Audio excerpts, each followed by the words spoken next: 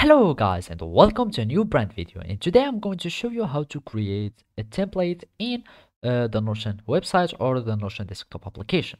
So the first thing that I want you to do now is to connect to your Notion web portal and sign in with your Google or Apple account, or you can just sign in with your email address. Otherwise, you can just open your Notion desktop application and then you will need to follow these simple steps. Here in this example, I have just created an empty page so I can show you how to create templates. So basically, templates use databases, so we will need to create, for example, a table or timeline, whatever the type of templates that you want to create, and then you will need to add properties, edit them. For example, give an idea, give a title to the template. So for example, I don't know, schedule something. Schedule, you will add the name of the thing, add the tags, for example, and you will need to edit the property. For example, we want it to be a select. We add option, for example, done,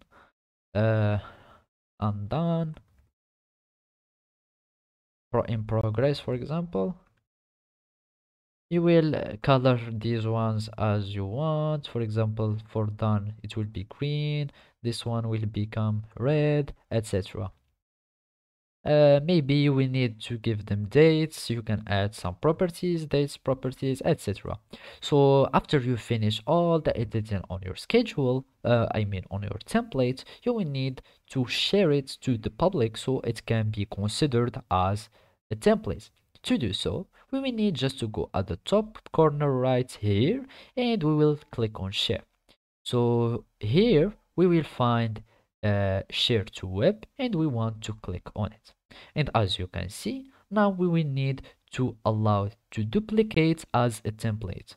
So whenever people or someone who access to your link or this link, they will be able to duplicate this page as a template. So make sure that you enable this one and then you copy this web link and you will give it to anyone that you want him to use your templates, etc. And a new template will be created in your workspace. So basically this is how you create templates in Notion. Thank you for watching and see you next time.